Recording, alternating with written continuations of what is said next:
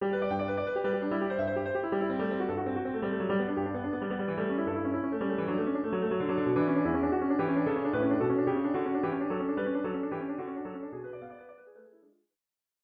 is the second video in this series on pulmonary function tests, and the topic is spirometry.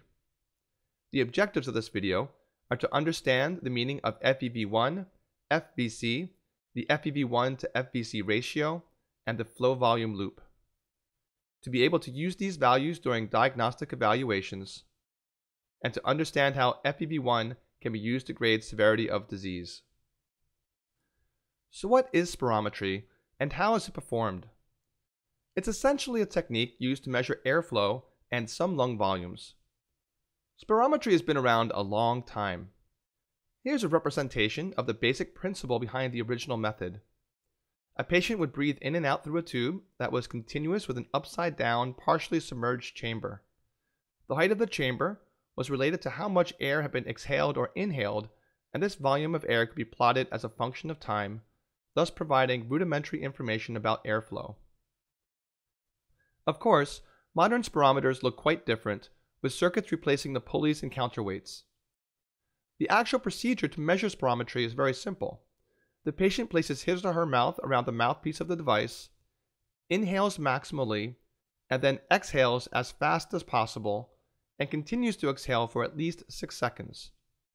The maneuver is repeated at least 3 times, and the highest lung volumes and highest airflows are recorded, even if those two values are from different attempts. Let's take a closer look at the measures of airflow and volume. This graph probably looks familiar from the last video. For right now, the only subdivision of the volume that we'll focus on is the vital capacity. And actually, when the vital capacity is measured within the context of standard spirometry, that is, within the context of the patient exhaling as quickly as possible, it is known more specifically as the forced vital capacity, or FVC. If we then look at just the volume of air exhaled during the first second of that forced exhalation, this is called the forced expiratory volume in 1 second, or FEV1. The FVC, FEV1, and the ratio of FEV1 to FVC are the 3 most important values in PFT interpretation, as we'll see in a few minutes. Let's look at the FVC and FEV1 from a slightly different perspective.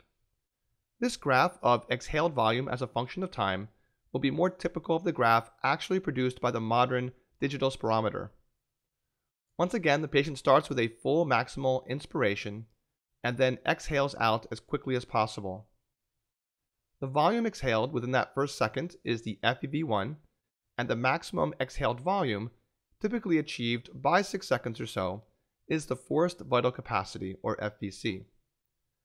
An additional parameter can easily be measured from this graphic form.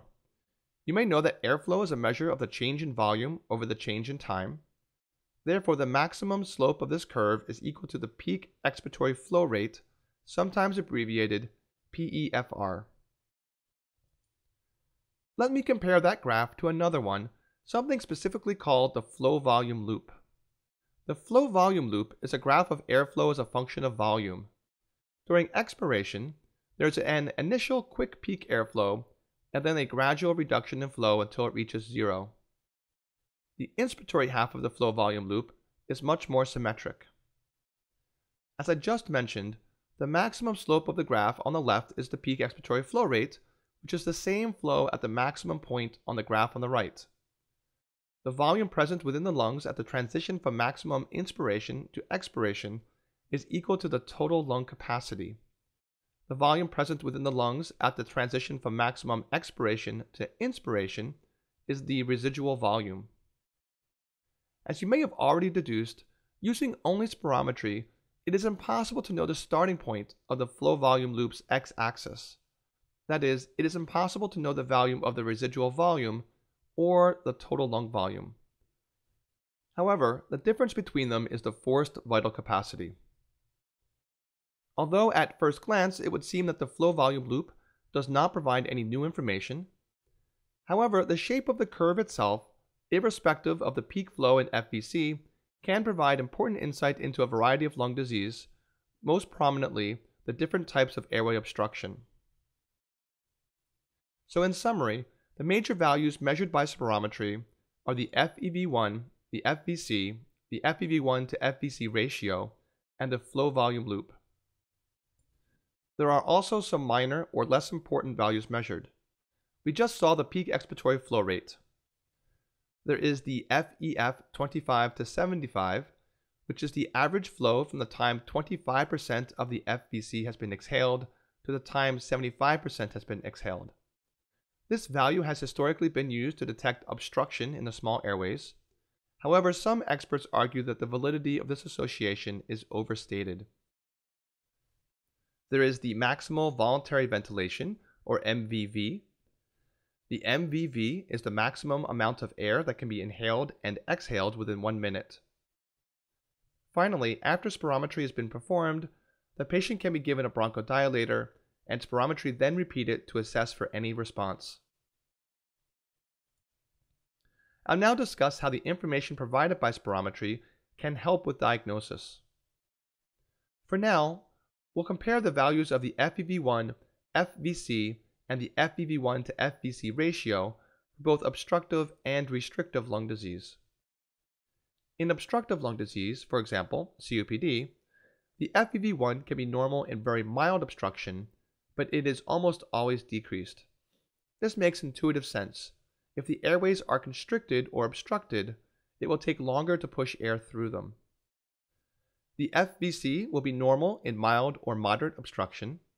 However, for a variety of reasons related to lung mechanics, the FVC will decrease with more severe degrees of obstruction.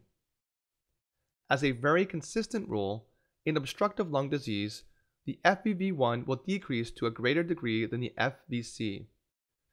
Therefore, the ratio of the two will decrease below the normal value of 70%.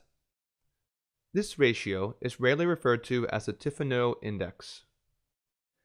In restrictive lung disease, the FEV1 is either normal or decreased, and the FVC is decreased. As the FVC is usually decreased to a similar or greater degree than the FEV1, the ratio of the two is either normal or increased. Use of the FEV1 to FVC ratio to distinguish obstructive from restrictive lung disease is literally the single most important thing to remember about interpreting PFTs. Let me redisplay this information in a diagnostic flowchart. When interpreting PFTs, the first step is always to assess the FEV1 to FVC ratio. If it's low, assess the FVC. If the FVC is normal, the patient has some form of obstructive lung disease. If the FVC is low, the patient may either have severe obstructive lung disease alone or a mix of obstruction and restriction. Returning to the ratio at the top, if it's normal or elevated, assessing the FVC is still the next step. If the FVC is low, the patient may have restrictive lung disease. If it's normal or high, the patient has normal lung mechanics. At this point, I'll address a question that some viewers may already have. Where is pulmonary vascular disease in this algorithm? In the last video, I mentioned that it was one of the three major categories of lung disease, at least lung disease from the perspective of PFTs, but I haven't mentioned it at all here in this video. That's because pure pulmonary vascular disease is actually characterized by normal lung mechanics. It cannot be distinguished from completely normal lungs using spirometry alone. Obviously, this chart is incomplete. On the leftmost outcome, we have an obstruction or mixed disorder. Then further across, there is a, quote, possible restriction. And last, as I just said, we can't use spirometry to distinguish pulmonary vascular disease from normal. In the next two videos, I'll be adding to this algorithm information learned about the lung volumes and DLCO in order to remove the majority of this uncertainty. What about the variations of the flow volume loop?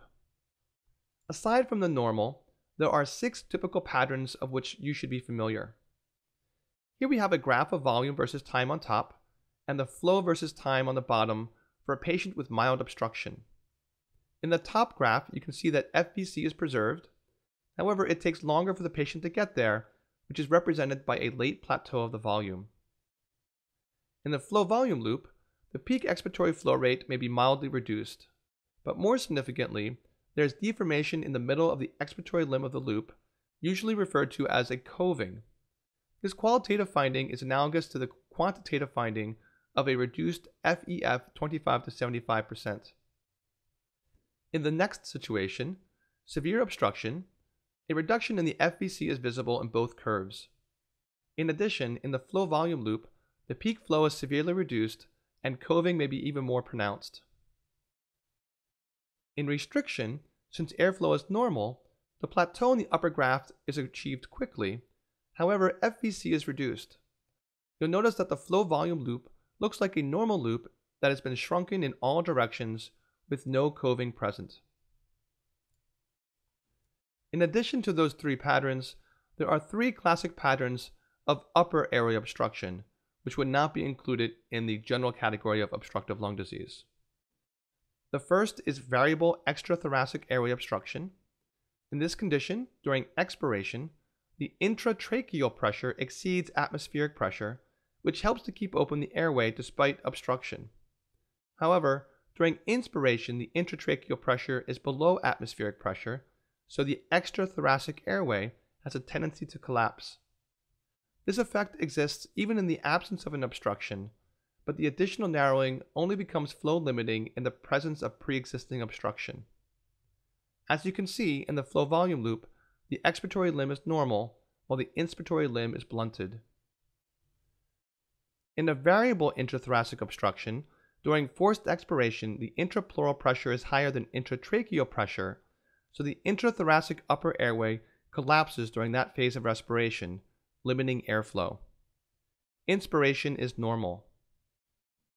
And as you might imagine, if airway obstruction was fixed throughout the respiratory cycle, maximum airflow would be blunted during both expiration and inspiration. Here are some etiologies of the various types of upper airway obstruction. Vocal cord paralysis as a cause of variable extrathoracic obstruction is probably the most classic example. In addition to diagnosis, spirometry has a few other roles. For example, in COPD, the severity of disease can be staged based on the FEV1. The Global Initiative for Chronic Obstructive Lung Disease classifies COPD severity as follows. Stage 1 means that the FEV1 is greater than or equal to 80%, that is, it's normal. Stage 2 means the FEV1 falls between 50 and 80%. In stage 3, it's between 30 and 50%.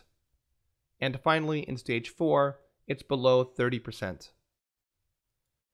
Despite this staging system's use in clinical practice, there is actually only a weak correlation between FEV1 and quality of life.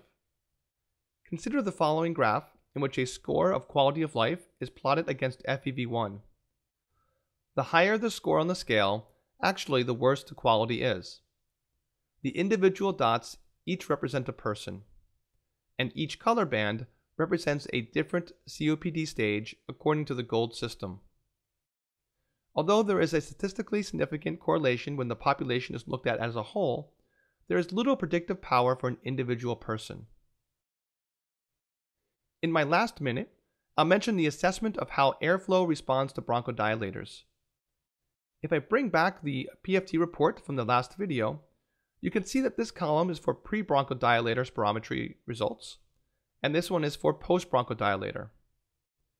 Among patients with obstructive lung disease, a greater than 12 to 15% increase in FEV1 after administration of a bronchodilator is considered significant. However, a lack of such an increase should not preclude a trial of long-acting bronchodilators, as some patients will still have clinical benefit despite the fact that they lack an obvious benefit on spirometry. That concludes the second video on spirometry.